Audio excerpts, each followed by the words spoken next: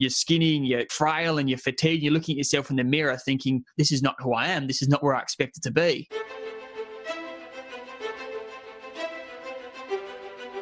Welcome to the podcast where we track down Australian war veterans, have a chat with them, and hear their stories. I'm Alex Lloyd, and this is Life on the Line. The single greatest sacrifice I've made is my family. There were a couple of public beheadings. In order to kill them, you've got to be a little bit angry. Not psychotic, but just angry. We could look down the Frankfurt and see it on fire. Stuff blowing up everywhere. There will be no surrender. And then they had to fight an enemy in amongst women and children in those buildings. I could never not go back. They were my friends and they felt like family. She did say, you've changed. Soldier put everything on the line to help one of our blokes. Hugo Toovey is a captain in the Australian Army. While still serving his country in uniform, he has survived 2 battles with cancer and is devoted to promote the power of talking about our health in our day-to-day, to end the stigma, as it just might save a life.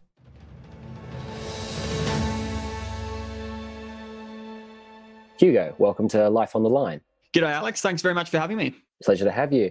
Hugo, do you remember when you first had an interest in the military? Yeah, look, it's I'm probably a different one for a lot of your guests you've had on the show, Alex, in terms of I never really had army running through my blood, if you want to call it that, growing up. I'd never had any family history in the army or in the military at all. So to be honest, for me, it was a bit of a different approach when I kind of didn't actually know what I wanted to do when I left school. So I kind of heard about the Australian Defence Force Academy, and I was quite fascinated in it. And basically, it wasn't really until kind of year 10 and 11 at school when I did a bit of research into it. I thought, well, gee, that sounds pretty cool. I like the idea of, being out of your comfort zone, also sort of studying. And then that's kind of how it happened. And before I knew it, I left school and joined ADFA at the end of 2009. So that was kind of my my kind of background into joining the army. And I don't want to force you to apply hindsight where it doesn't exist, I guess, but if you look back to before, say, year 10 or 11, do you look back on things like exposure to Anzac and Remembrance Days or just studying history at school? Like, looking back, did any of that resonate with you in any particular way, or you just really sort of had a late awakening to it? No, it is a good point, actually. You mentioned that although I say I haven't had any family history as such as serving members, every year we always went to, when I say we, my twin brother and my old man, we always went to Anzac Days. Definitely a family tradition, and it's something we were very supportive of, absolutely. And, growing up, sort of being a younger kid, I always liked the war movies and those type of things, and those, history at school definitely did interest me, and doing a couple of those research projects. So it definitely was there. It just, I didn't have that connection as such as a lot of people do with the family history of serving members and the like. No, not a first degree connection, but that cultural exposure and appreciation, which I think is a great reflection on our country. Yeah, absolutely. So you go into study to be an officer? So that was commencing 2010. So yeah, I basically left school. So I was only a young sort of naive 18-year-old and joined the officer pathway. And I chose to go through ADFA rather than straight Royal Military College Dundroon entry. To me, it was kind of a nice transition rather than getting thrown straight into the deep end. It was kind of the middle water, if you could call it that, because it was kind of the mixture of a bit of the university lifestyle mixed with a bit of army lifestyle, which I thought was quite appealing at the time.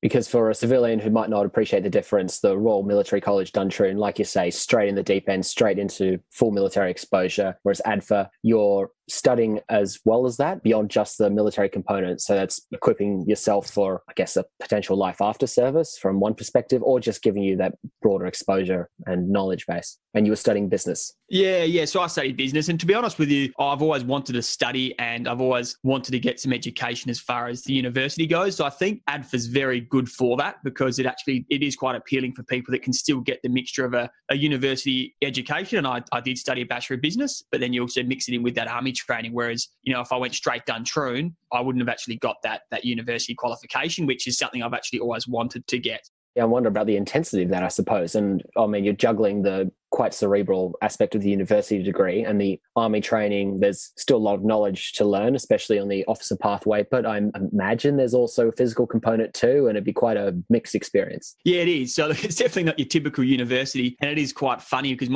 I've got a twin brother. He went to Bond University in Gold Coast, and we did have quite different experiences because he's kind of living your classic frat lifestyle, American college type lifestyle at Bond University, and then I'm kind of doing the up at 6 a.m. still doing PT and army training and stuff mixed in with going to lectures and that type of thing. So look, it definitely was different to your typical university. And look, that being said, it definitely wasn't so intensive as far as, like I mentioned before, being chucked straight to the deep end. But we still had the whole first 6 weeks, getting your head shaved, marching around, square gating, all that type of fun stuff as a young 18-year-old. There was that initial 6-week training, and then it kind of from there it was sort of battle blocks and field components and military education and, obviously ongoing PT throughout the week. And they kind of mixed it in with the university. And as you get more exposure to that military side of things, what cores start to take your interest to head into? Well, so for me, it was always, even earlier on, I've always had an appreciation for business, and as far as not just your typical business in the corporate setting, but how business is much bigger than that. The business mindset of being in the military, it always fascinated me at what makes the military work and the logistics behind operating and the functionality of working in such a huge organisation. The Army's got over 80,000 employees type of thing. So the logistical side really, really appealed to me, and the mechanics of that. So even early on, I've always, and I think that aligned quite well with studying a Bachelor of Business. So the subjects I was doing at a university setting also really interest me as far as what potentially I'd be doing post-training as far as what core I ended up choosing. And that's kind of what aligned me to that pathway of logistics. It has been said throughout history that leaders win through logistics in many ways. I mean, supply lines are everything. When those collapse, military campaigns fail. And for the civilian listener, can we chat a bit more about that logistics role? And that's in a domestic context, that's in a deployment context, because in, those popular action movies that you and I watched growing up, we just really see that frontline stuff and the heroes in the gunfights and all the action explosions. And you have that frontline tip of the spear, but there's actually that whole shaft that is needed to make that tip of the spear actually practical and work. Otherwise, you're just holding a dagger that's got limited reach or usefulness. Yeah, you hit the nail on the head there, Alex, because I assume if they made a Saving Private Ryan, which focused on the Q store and the logistical side of pushing out the ammunition and supply work, it wouldn't be as entertaining. Equipping Private Ryan, yeah. Yeah, exactly. So look, and you can see that. And yeah, of course, a lot of the infantry soldiers or the combat corps, they do get the glory. And look, and fair enough too, that they do a lot of what they do, especially on deployments, is pretty full on, right? But spot on. Like, I guess for those listening who aren't, knowledged in the fundamental parts of the Army, picture the front line or those movies we're talking about. It's the basics on how you get your ammunition, how you get your food, how you get your water, how a soldier on deployment or on exercise can basically survive or live with the supplies that they need, and then they can then carry out their duties and their core job role. So it's basically the bigger picture stuff on how, and your classic infantry soldier will probably say that, logistics just happens, which look, some people think it might, but there is a lot that goes obviously into it. Think transport. Think ammunition, explosive ordnance. Food and water, Food and water, the basics, how a foot soldier out on a deployment's going to live with, X amount of water. How you're going to do supply drop for food and replenishments and recovering vehicle assets and armories. And the list goes on. There's just so much that goes into the logistic field of the Army. And like you said, the way I like to say it, it's basically behind the scenes. So it's the behind the scenes on the glory up front and how that, I guess, happens really. Yeah, absolutely. And like you said, the Army has 80,000 people in it at the moment. And then they imagine when that scales up in a larger country like the United States, or in the context of a larger war where we deliberately scale up our forces, that just kind of demand is essential. And so I can totally envisage what you're up to theoretically in that day-to-day on a deployment context. What does that mean for you on a home context when you're based in Australia like you are at the moment? Yeah, so look, once again, it can vary. And me personally, although once I graduated Duntroon, I went down the field of RAOC, being the Royal Australian Army Ordnance Corps, but I'm also a general service officer. So I don't actually have a trade as such. You get some people who graduate at RAOC and they might choose to be a petroleum officer or an ammo technician, which, that's self-explanatory and what their specific field is. Whereas for me, although I'm a RAOC logistics officer, it's quite broad in what I can do. So, I could be running up a supply company on exercise and those types of things. Or at the moment, my current role, it's got nothing to do with logistics, and I'm actually the unit welfare officer. So, as we'll probably find out in my story, welfare is something close to my heart. But once again, it's got nothing to do with my actual core role as a RAOC officer. But because I'm a general service officer, it's quite broad in what you actually do. Okay, so we have that context on what your role is and the role, jumping back into the story, the role you're working towards. So you've studied at ADFA, you then move on to RMC after you graduate. Yeah, so if you're joining as an officer, you can either go 18 months straight RMC, or you can go 3 years at ADFA and then 12 months of RMC. So it's kind of, I chose that pathway. Once again, I got the degree. So all up, it's a 4-year block of training to eventually graduate as a lieutenant in the Australian Army, or an 18-month block training, but just at RMC. So you're at RMC in 2013. It's your 4th year of training to graduate as a lieutenant, and you've got this roadmap ahead of you, a career path you've identified, matches your interests, looks pretty solid to begin. Almost there, really. You're over 3/4 of the way through the journey. And in June that year, you're 21, and something rather significant happens. Tell me about June 18th that year. Yeah, so you're spot on, Alex. It's kind of one of those things that, if for those listening who have gone through RMC, it can be pretty full on time, and the finish line was definitely in sight. And having sort of 6 months to go of, almost 4 years of training, all I had in my mind was to graduate as a lieutenant. Like I said, I wanted to do a RAOC logistics and then go on with my Army career, look to get deployed, do what everyone joins up to do, basically. And it was June 18th, and it was, I remember the day because it was my dad's birthday, which is why I'll always remember that day. And yeah, basically I just called my dad up to wish him happy birthday. I think we just finished, some morning drill that morning in freezing Canberra. I think it was, -3 degrees or something like that. And I just called him up to wish him happy birthday on a completely unrelated side. And I said, look, Dad, I've got this lump on my right testicle. What are your thoughts? And I remember he kind of said, well, look, mate, you should just go off to the doctor, which makes sense. But I think at the time, being a young, naive 21-year-old male with 6 months left of RMC, I thought I was bulletproof, if you want to call it that. And a lot of young men do. But look, I said, okay, and that makes sense. So I went across to the Army GP, which is literally probably a 20-metre walk from my room at RMC. So there was really no excuse for me not to do it. And went over there and pulled down my dax, and he had a bit of a feel around my testicle, as they do. And basically, within 24 hours, I got sent off for an ultrasound, and once again, did not think anything of it, and got a call back to say, hey, look, mate, we got the results back from the ultrasound. I want to see you in my rooms and to go through the results. And basically, he just came out and said it. And he said, look, mate, you've actually got testicular cancer. So it was a bit of a shock because, it all happened pretty quick. And like you just touched on, Alex, I'm a 21-year-old male. I'm fit and healthy. 6 months left of training to become a young officer in the Australian Army, and you're finding yourself in a doctor's room being told you had testicular cancer. It's not something that you expect to hear.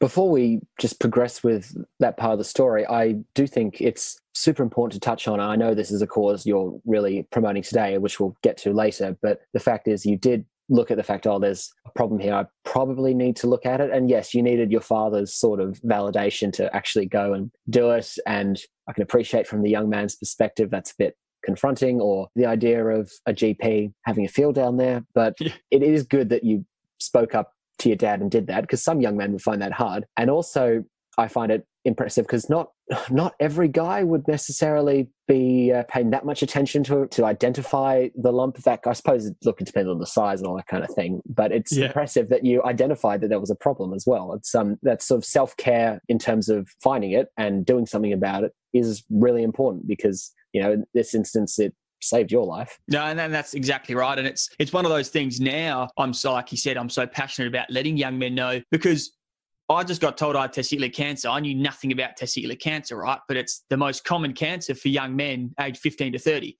So it is a young man's cancer, yet why hadn't I heard about it? And everyone I told, they're kind of like, what? But you're so young. And you don't realize that, well, actually, for when young men do get cancer, this is typically the one they get. But it's just the education piece of people not realizing that. And like you touched on, it's as simple as just being aware of your body. And And, you might not feel your testicles every day for all those, men out there listening, but it's one of those things that after getting out of the shower, and I say getting out of the shower because that's when they say it's the best time to have a feel around. So all the lads listening out there, next time you get out of the shower, you kind of just have a bit of a feel around. If there's any abnormalities, any little hard lump at all that just doesn't seem right, and you'll know because it will just be like, well, that just doesn't feel right. That's an indication that it might not be testicular cancer, but at least it will get you off to go to the doctor, hopefully.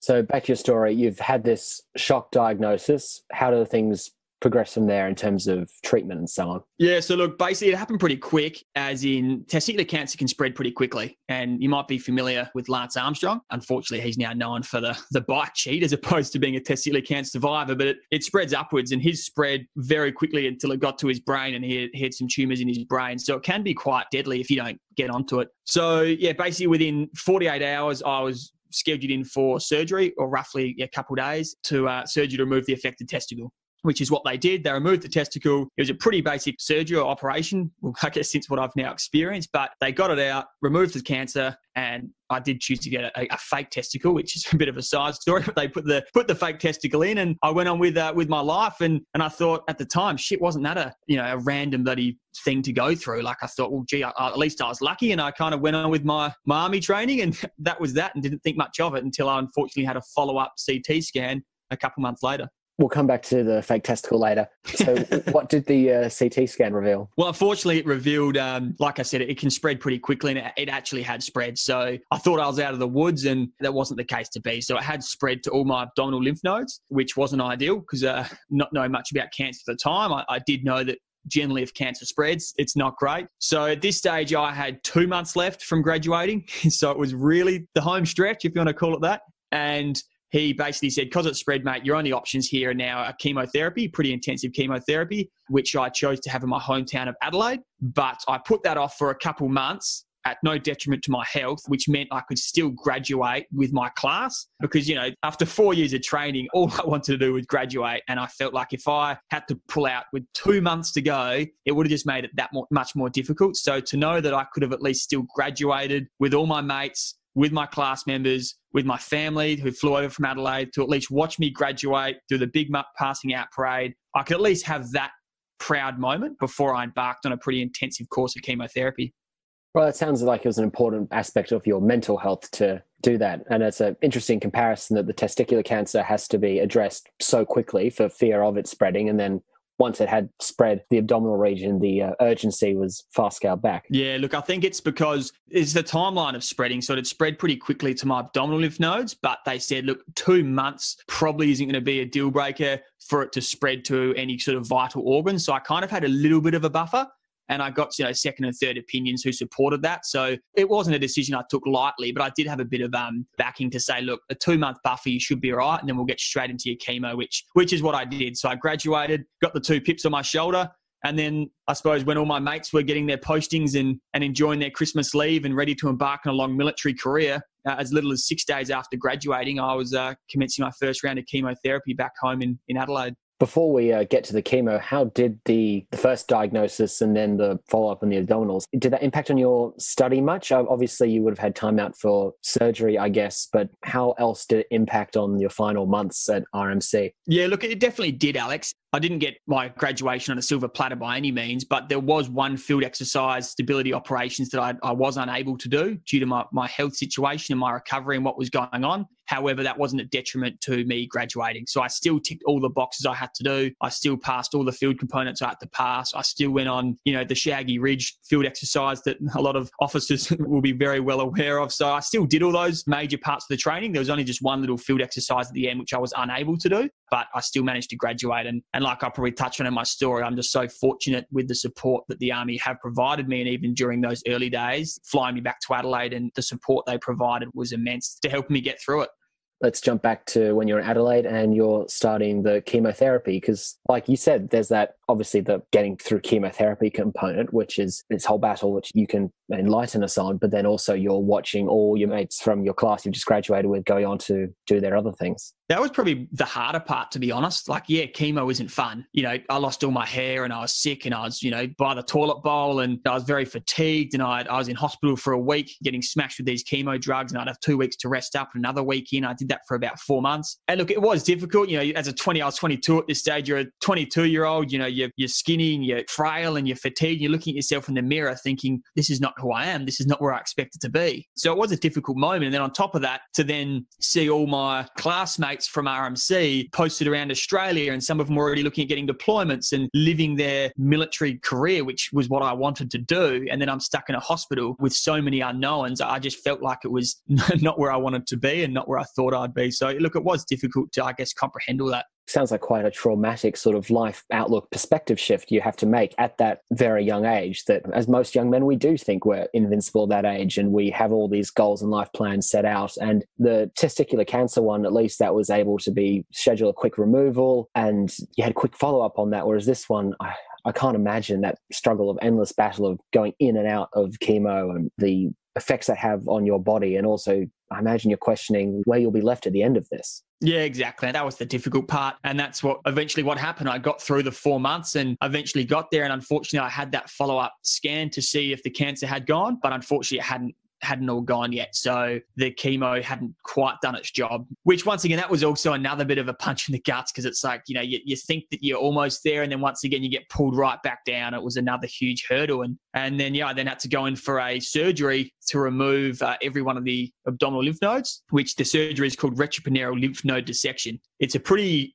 full-on surgery. They literally make about a 30 centimeter incision down your front, your abdominal region, open you right up. They clamp you right open, put all your vital organs and intestines and everything. They literally rest it on your chest and then they go in and take out all your abdominal lymph nodes. And I think I had about 46 or so. And it was about an 8-hour operation. And it was, I suppose to put it in perspective, the surgeon had only done one of those surgeries in the previous 2 years. So it wasn't exactly like a surgery that they do often. And there are lots of potential side effects and complications. But 8 hours later, luckily I didn't have any of those complications. And he got rid of all the cancer and he got rid of all the lymph nodes. And then I spent a week or so on ICU and the next few weeks in hospital. But, that wasn't fun, obviously, eating ice chips and just lengthy recovery and rehab. But eventually I kind of got through it, which was a bit of a journey. But once again, the Army were very supportive and I kind of just put my Army career on hold for a while. How was your mental health outlook or your attitude during this time? I'm pretty open now, Alex, with my mental health. And I wasn't at the time. I definitely hit it, or I definitely wasn't as open as I am now. But now I realize the importance of being open with your mental health. And I definitely struggled a lot. And I've definitely had bouts of depression throughout my journey. I try and be as positive and optimistic as I can. And I think one of the most positive parts of what I've gone through in my journey, and I keep touching on it because I'm I'm a huge advocate for what the Army have done for me because, to still have a full-time job and to still be supported financially and to still have almost like a family of Army, support around you. It's so hard to comprehend how valuable that was to my overall mental health, but also my loved ones, my family members and those close to me. To have that support network of the Army was invaluable. And it's something that I'm just so fortunate about that they have had that support. And it really did help me get through, especially some of those darker days as well. So the Army has really lived up to that rather classic ideal of mateship we talk about so much in Australia. No, absolutely. And look, I understand that there are probably people listening who may have not had good experience with, as far as the medical side of things, with the support they've had through the Army. And look, there's always going to be different varying stories. But for me personally, I'm just so fortunate, like you said, the mateship component, but also just the overall support the Army have provided me has just been unbelievable and something that I'll be forever thankful for. Well, Hugo, you beat the cancer eventually. How long did that take to expel that from your system? So I got a compassionate posting to Adelaide. So whilst I was undergoing chemotherapy, whilst I was recovering from my pretty intensive operation, I was still trying to work. So I'd still rock up to the headquarters I was at, with my bald head, pretty sick. And I'd still do some half days when I could, just to do something, because you got to try and do something. Yeah, basically spent 2 years on a compassionate posting, just doing as much as I could. At a headquarters level, they tried to expose me to some of the logistical sides of things that I might experience later on in my career. So that was great. So it felt like I was still contributing to some degree. And then I suppose after 2 years of really just getting back to fitness recovery and everything like that and passing a few scans, I suppose, I got my first, I call it my first official posting to Woodside Barracks in South Australia. And that was a kind of a proud moment because I felt like I was finally getting a proper posting as a young lieutenant. And by then I was 2 years cancer free. I had my follow-up CT scans. I was fit and healthy. And then sort of my target then was to get upgraded. That was my goal, was to get medically upgraded so I could get deployed. And, that was like most people who join the army, that was my goal that I always had. So that was that. And I spent the next 2 years at Woodside Barracks as a troop commander, went out on field exercises, lived the logistic life, had a mixture of sort of transport, supply work, and I loved it. It was really enjoyable. And I kind of forgot about my cancer story, which was good. I felt normal again, which was fantastic. And then it wasn't until the end of 2017 when I got promoted to captain. So I spent 4 years as a lieutenant, albeit 2 being that compassionate posting I mentioned. Then I spent 2 years at Woodside, and then I got promoted to captain in the army. And it was definitely a proud moment because not only had I got medically upgraded, so it meant I was finally fit for deployment, but just standing alongside my family, and there's a photo of my dad and me with the promotion. It was a proud moment because I felt like cancer no longer defined who I was. And I felt like finally I was a serving member of the army who could contribute and who could live that life that I wanted to live in the army. So it was a special moment. That was, end of 2017. And that's really special that you've gone through these trying circumstances, you overcome it, and you get to, like you said, embrace that lifestyle, feel normal again. And then it's June 2018. It's the 5-year mark from that original cancer diagnosis. What happens in June 2018? Yeah, so you could almost call it the cherry on top. I got posted to Brisbane, which is where I currently am with my lovely partner, and I got posted to 9 FSB in Amberley as the 2IC of a supply company. And, I was ready to embark on hopefully a pretty lengthy career. And the cherry on top was in June 18th. Like you mentioned, I got my 5-year clear CT scan for testicular cancer. So for those listening who have been affected either personally or a family member's been affected by cancer, the 5-year mark typically for cancer is kind of the milestone that most survivors strive towards because it officially means you're in complete remission and the percentages of any sort of relapse is almost none. And so I remember the day well, I cracked open a bottle of champagne with my partner and we kind of had a cheers and celebrated that pretty massive milestone. We were living a great life in Brisbane and got that all clear CT scan for testicular cancer, which was just, fantastic news. That's a great way you can just completely close that book and move on. Yeah, exactly. And that's exactly what I wanted to do. And I was still passionate to not forget what I'd gone through. I still was a proud survivor, more so to educate other young men. And that's what I was passionate about. But to think that I'd beaten cancer and I'd never be affected by cancer again, like I'd be lying if I said that wasn't going through my mind to think that, okay, that's great. I've done that and been through it and away I go. But unfortunately, that was short-lived.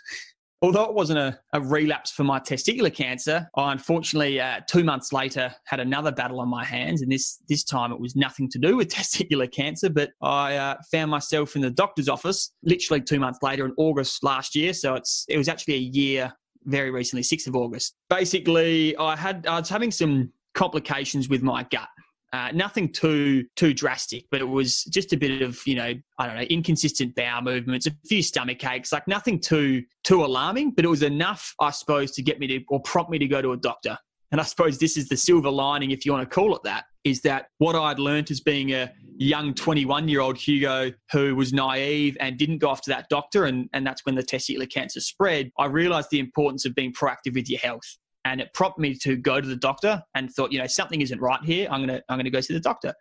And that's what I did. And he said, look, yep, all right, no worries. Well, we'll send you off for a colonoscopy, which is a pretty simple procedure, and we'll have a look what's going on. And that's what he did. And I went off for a colonoscopy. And unfortunately, 2 days later, got a call from the receptionist office to say, look, your doctor wants to see you to go through the results. And at that point in time, I remember the feeling well. I was sitting in my office, and I just had this sinking feeling in my stomach that something wasn't right. And what was the diagnosis? Basically went to the appointment with my partner, and I was in my camos and DPCU and put that brave face on. And as soon as I saw the doctor, my gastroenterologist, I knew something wasn't right. And he pulled me into his office with my partner and he turned the computer screen around and he basically just came out and said it. He said, mate, I'm sorry to say, but the biopsy came back and you've got bowel cancer. I remember the feeling like it was yesterday, and it was almost like a bit of a blur. But to hear those words again, you have bowel cancer, only 2 months after I just got given an all clear CT scan, my 5-yearly CT scan for testicular cancer, was just so hard to take in because I felt like I was on such a high. I felt like for the first time in such a long time, I was happy, I was free. Cancer didn't define who I was. I was ready to embark on my military career, enjoy my life with my partner. And then just to feel that feeling for only 2 months and then to get brought right back down again, it was such a hard feeling to explain, but it was pretty difficult to take in. On this podcast, we talk about mental resilience a lot, and often that's in the context of maybe it's a particularly horrific contact, or it's losing a colleague, or any number of traumatic events that come along. But life throws its traumas at us in all sorts of ways, and we have to deal with that in our lives in the course of our careers. And what you've just described is such a height of trauma to have gone through that journey, the depths you were describing when you were in chemo in Adelaide, to come out on the other side and to feel like it is well and truly behind you, to be at what must have been such a great high, the highest of highs, and then just brought back so soon after. I can't imagine that emotional roller coaster. Yeah, and it definitely was. That was the most difficult part, like you just mentioned, spot on, the emotional roller coaster, and it exactly was that. It was just so difficult, and it wasn't until I left the doctor's rooms and I was with my partner, and I remember I was just walking slightly in front of her, and I was trying to be optimistic, but then I just kind of just broke down in tears, and it was just this.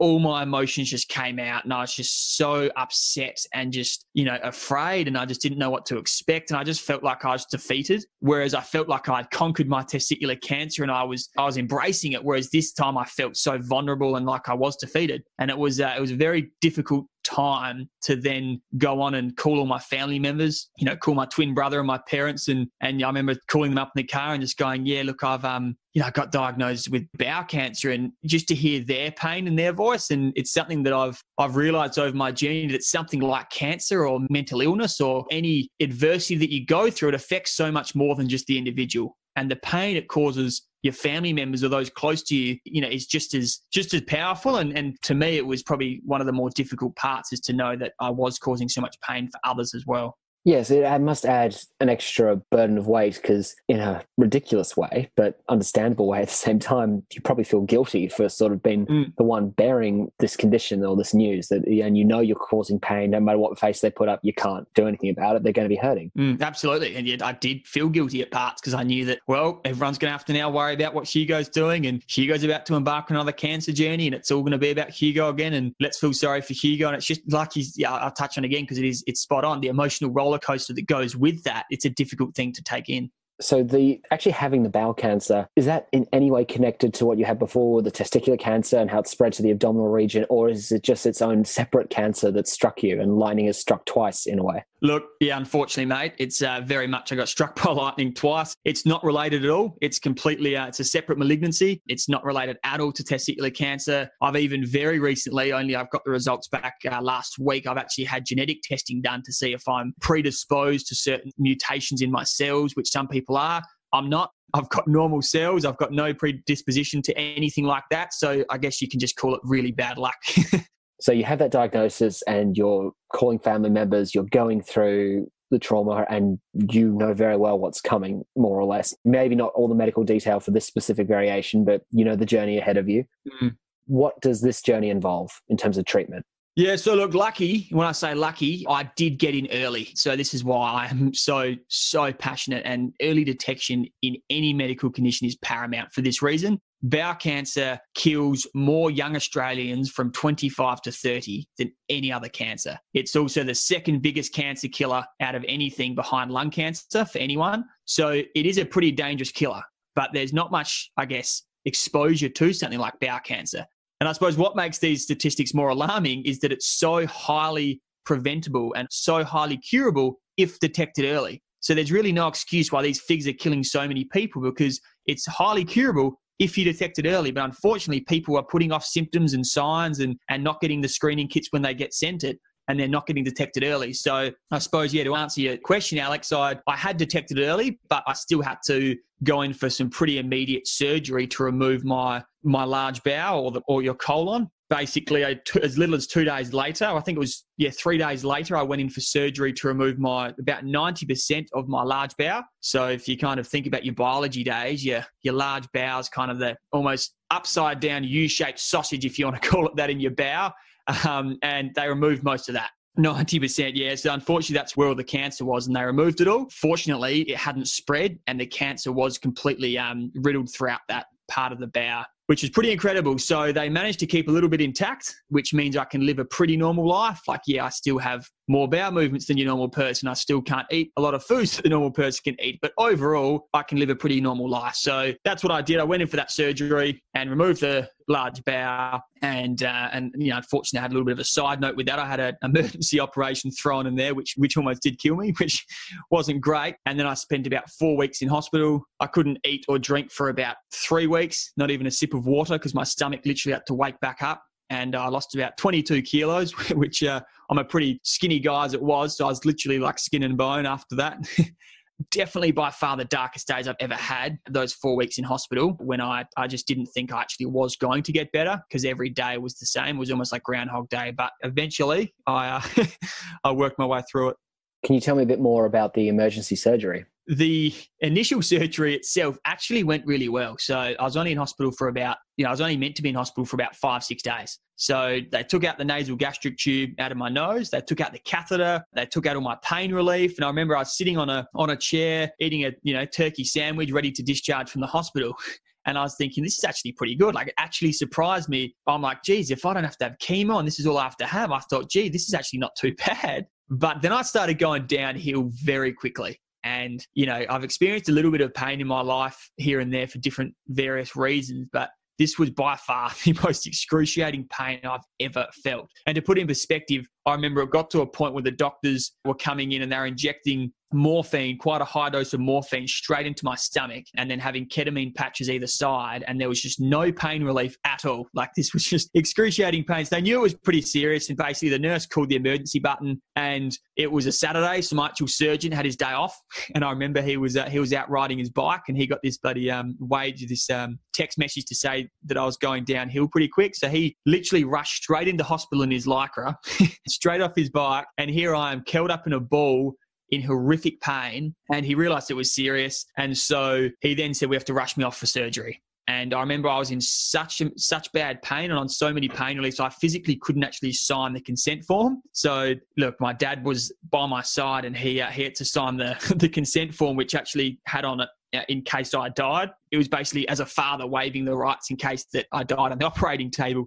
I suppose what actually happened is, because I've been opened up about 6 or 7 times now in my abdominal region, there was so much existing scar tissue. And the way my surgeon explained it to me, picture like a spider web. So there was like a spider web of scar tissue in my stomach, and it had kind of completely twisted and kinked the remaining colon, the small bowel, and the intestine. So it was almost like I'd swallowed a hand grenade, if you can picture that.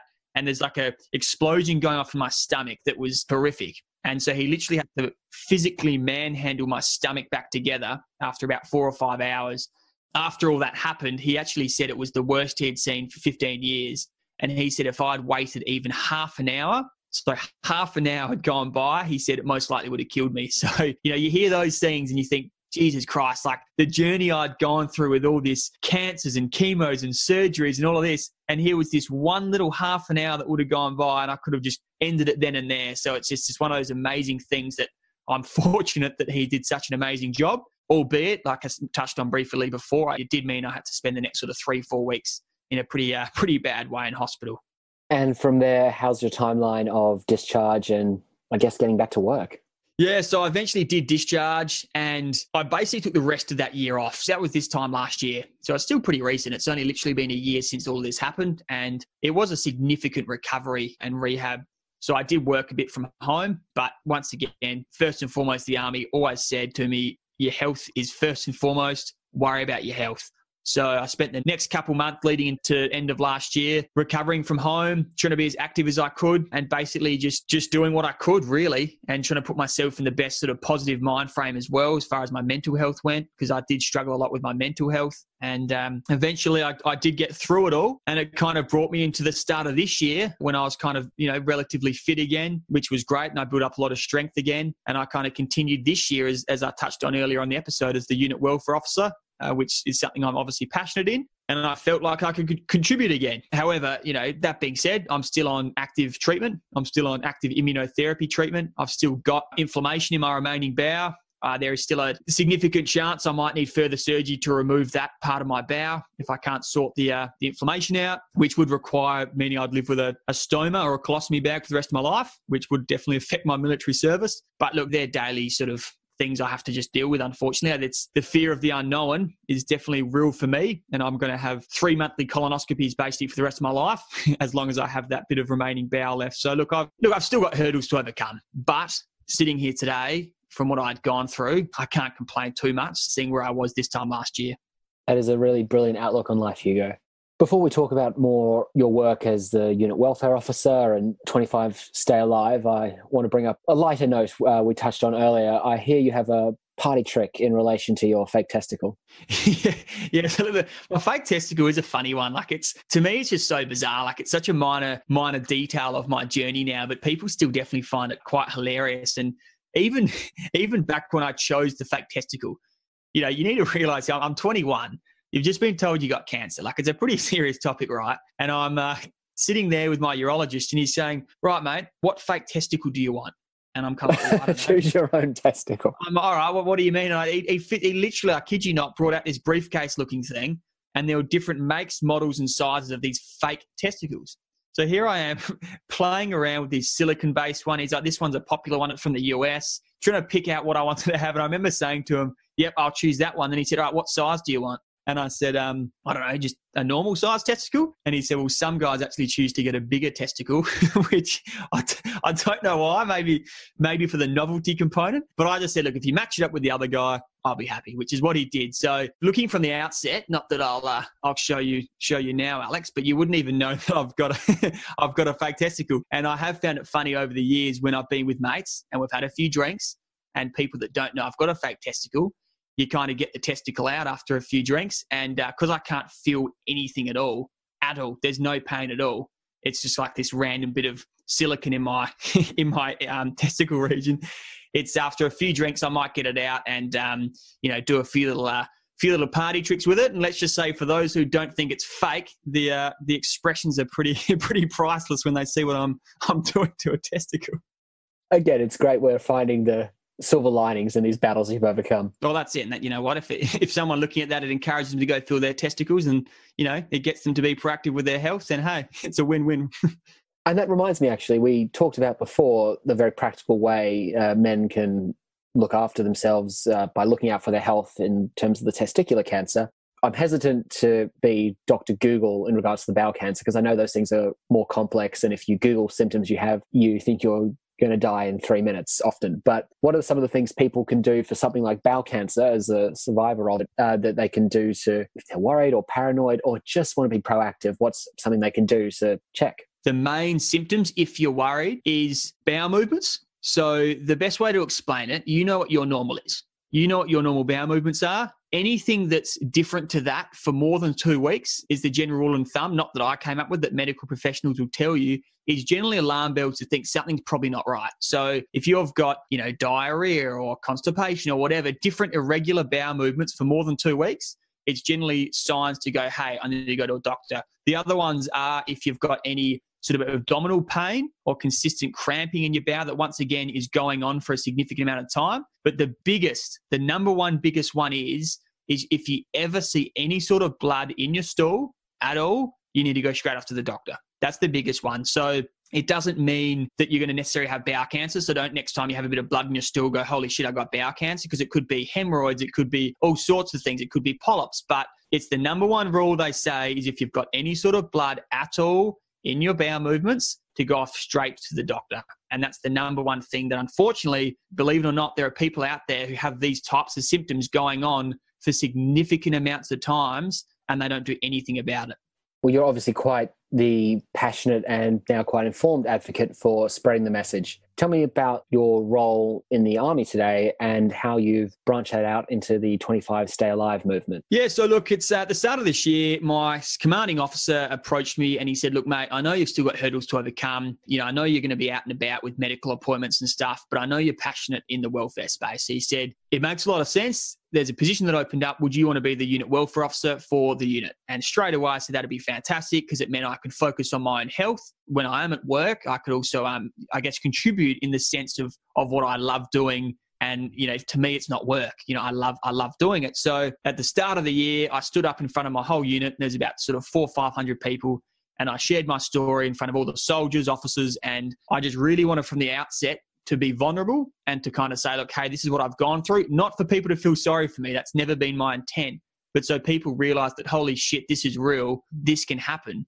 And I thought by being vulnerable and sort of sharing some intimate details of my story, it could obviously make me a bit more approachable, but also it could make people realize sitting there going, holy shit, this is real. And if something is, you know, happening to me, it's going to make me go to a doctor. So I was pretty passionate in doing that early on, which is what I've done. And over kind of the course of this year, I've really connected with certain people who are going through their own adversity to say, not to compare it to say, oh, mine's worse than yours, because no one goes through any worse than anyone else. Everyone's unique and everyone's adversity is their own adversity, right? So it's more to say that, hey, look, I'm here and I can understand in parts of what you're going through, but also just to have kind of someone to talk to, which I think is really, really important. And I suppose from outside of my military, what I'm doing as my day-to-day military job, I had this epiphany during my recovery days where I had a lot of people saying that, you know, they were feeling sorry for me and, oh, that's so unfair. You've gone through these 2 battles with cancer and you poor thing. And I realized that, well, I'm actually one of the lucky ones because there are so many people that succumb to things like cancer. But B, I realized that when I shared my story that I definitely wasn't unique and I definitely wasn't alone. And I realized there were so many people out there with their own story, whether that be through other cancers, mental health battles. There were so many people out there with their own stories to tell. And I thought that there wasn't enough there to either help those people, but also to educate others so they don't hopefully have to get to the situation that I've gone through. So I ended up creating an initiative or a community called 25 Stay Alive. And basically 25 Stay Alive encompasses the younger demographic and it educates and inspires younger people to be proactive with their health and sort of how they can face and overcome adversity. It symbolizes that when you turn 50, you get your screening kits in the mail. Women get their mammogram things for breast cancers. You know, you get your bowel cancer screening kits. It seems to be when you turn 50, that's when people start taking their health seriously. It's kind of like that's when, you know, that's when they start to go, oh, now I'm 50, I'm going to start getting unwell. And I thought, well, hang on, it shouldn't happen at 50. It should happen well before 50s. That's where 25 came. I said, it should happen half of that. So 25 Stay Alive was born because of that. And basically, I'm now just devoted and passionate in spreading my story and the stories of others to make people realize that A, they're not invincible. That's the first and foremost. You're not invincible. Doesn't matter if you're, 20, 30, 40 or 50. B, something like cancer doesn't discriminate. But the biggest one is for them to realize that they can actually prevent these very preventable diseases and illnesses too, so they can be proactive with their health. So that's kind of my mission or side note to the Army. And it's kind of what I've devoted my spare time doing whilst in between Army work and medical appointments is to just, I suppose, have this passion to create a community to help others, really. We're having such a great growth in national conversation about things like conversations on mental health and depression. And we're having a really tragic contagion of veteran suicide at the moment. And that's a big area of conversation that rightfully is getting a lot of attention and it needs a lot of fixing. And it's great to have advocates such as yourself who've gone through the physical side, because I think a lot of people would associate cancer with being older. Absolutely. But like you say, there's some massive killers of young people out there that are these other types of cancer, and it's spreading that awareness. And yeah, like you say, you're creating a community, which I think is really important and special, and sought to raise that awareness. I know you've done walks and fundraising and awareness campaigns. You started the 25 Stay Alive podcast as well. I thought, well, how can I take this a step further? And that's exactly right. So I do lots of fundraising events. I've recently got one up in Queensland, an 84-kilometre walk over 2 days, which is all to do with bowel cancer prevention. I also raise a lot of money for mental health for Movember as well, which obviously I'm a huge advocate for, but also the podcast, like you touched on. And honestly, like you would be well aware, Alex, it's something that people probably don't realise how much work goes into something like a podcast. People just listen to the end result and go, wasn't that a great 50-minute sort of episode between those two guys having a chat? But the energy that goes into just speaking to your guests or editing an episode and like committing the time that goes into it. And I obviously know how passionate you are, Alex, with what you've done, the amazing work you've done with this podcast. There is a lot that goes into it, but at the same time, there's nothing more rewarding than when you can do a podcast like this and let's say it just impacts one person that listens to this, one person, and they go, holy shit, that's either changed my perspective or it's made me do something about what I'm doing. And it's been so powerful when I get these messages. I had a message from a young male the other day who coincidentally is at RMC at the moment. And he messaged me saying, hey, mate, I just want to let you know, I heard your podcast. I listened to your story. And it prompted me to go to the doctor and I got diagnosed with testicular cancer. But the good news is I got in early and I didn't have to have any further treatment. So you hear these stories and you think, holy shit, how powerful is that? So much more rewarding than anything on a monetary sense when you can actually realize that you're actually helping other people's lives. Like it's so powerful. And that's what I'm pretty passionate about doing with this podcast as well. Yeah, you're super effectively not just raising awareness, but throwing away any inherited from previous generations, I guess, taboos about talking about health. We've had open chats just in this conversation today about how to check your body and bodily functions and that kind of thing. And I'm sure a few people listening might have felt uncomfortable about that. And that's something that needs to, although maybe it's not always breakfast conversation, it's still something that needs to be more open in society because we all have bodies and we all at one stage or another will have something go wrong with them. No, you know what? That is the fundamental core behind some of our key values because it's exactly that. Why when you talk about poo, do people kind of go, oh, you can't, it's almost like a taboo topic, but it's something we all do. Every human, every life form does it. Where, if you said, I had a shower this morning, no one blinks twice, but, there you are, pretty intimate, naked in a shower, but no one blinks twice, where it's like, if you say I had a poo, it's kind of like, oh, what? That's disgusting. But these are the conversations we need to have because normalizing these conversations is what will save lives. And I think it stems further than that to what you touched on before, Alex, with mental health. It's a huge one. Something like suicide kills more people aged 15 to 44 than anything else. Suicide, to me, it's just mind-boggling. And I suppose normalizing the conversation around mental health is also so important. Like, why when we go to catch up with a mate for a drink, you ask how the gym went, or you ask, I went to my chiropractor and he did this, and that. Whereas if you mention you're seeing a psychologist, it's kind of like, oh, what? Like it's almost this taboo thing that you can't talk about. It needs to change because these statistics are just alarming. I think normalizing these conversations as a part of everyday life will go a long, long way in saving lives. Well, Hugo, I think you're leading the charge on that very effectively. For people who want to reach out or listen to your podcast, where can they find you in podcast apps and social media? Yeah, look, so the, 25 Stay Alive is kind of our tag. So at 25 Stay Alive, we're on Instagram, Facebook. And then as far as the podcast goes, if you just search 25 Stay Alive, we're available on Apple Podcasts, Google Podcasts, Spotify, or your major podcast outlets. And, but like I said, the best place to find us is probably on Instagram at 25 Stay Alive because we regularly do the posts and share people's amazing inspirational stories. Well, Hugo, it is truly awesome work that you're doing. We're the same age, and to see you go through all this and keep pushing and wanting to share your story so openly with the world and use it as a platform to help others, I find a real inspiration. So thank you for your service, the important work you're doing, and for your time today. No, look, I really appreciate it, Alex, and it's an honor to be on this podcast, and I love the work you're doing with it too, mate.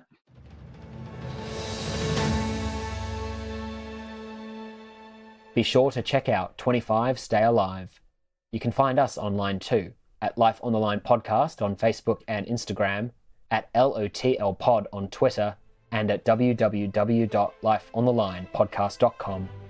Life on the Line is brought to you by Thistle Productions. Artwork by Big Cat Design, music by Dan Van Werkhoven. Thanks for listening. and lest we forget.